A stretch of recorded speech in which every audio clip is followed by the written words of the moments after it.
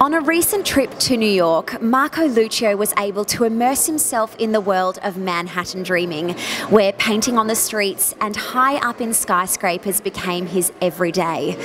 If you followed his adventure online, you would have seen how his interpretation of colour and movement came to light on the canvas, and how he drew crowds everywhere he set up.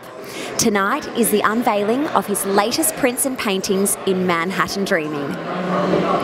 These are just amazing, the colours. We have a number of his prints, his French ones and ones from Italy, and some of his the other New York ones.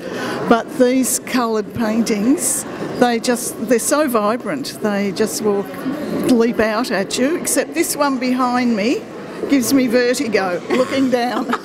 There's something about perspective that Marco just nails. Yes. I like the buildings. What is it that you like about them? That they have music and things on them. And do you like the colours? Yeah. Yes. Have you been to New York before? No. Is it one of your dream cities to go to? Yeah.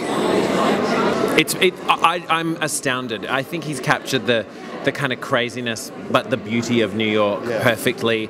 And yeah, like we were saying, you know, of course these paintings are of buildings, but what we're drawn to is the skies. They're all so different from painting to painting, and they're playful but beautiful, and yeah, really dynamic, and we're very lucky to be here. Oh, go Marco! So tonight it's an exhibition of Manhattan dreaming. What do these prints and canvases conjure up for you as far as feelings of New York? Well, it's as we were saying before, if you've been to Manhattan in particular, New York in general, you know that it's a city full of energy and dynamic changing moods through each neighbourhood. And I believe this work just captures it. It captures the spirit of it more than just a piece of paint, a piece of artwork. To me, they're more a piece of New York come over to Melbourne. It's an artefact rather than artwork. As a man, how incredible, and what he did going on the streets of New York is just fabulous.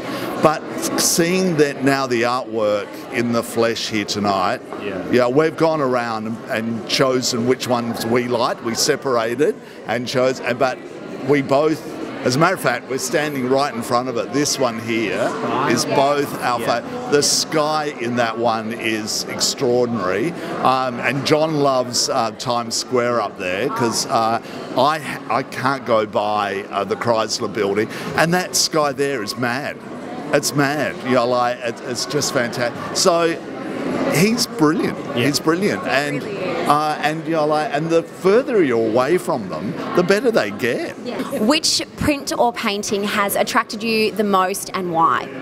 Well, can I say a collection of the dry point etchings, which are quite amazing in terms of the technical accomplishment, but also the content, and particularly getting into the life of the city, into the people, the characters, into the delis. Yeah, and quite emblematic, yeah, of New York, I think. Don't care if it's Chinatown or on Riverside.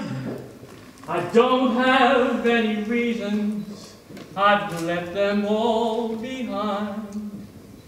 I'm in a New York state of mind.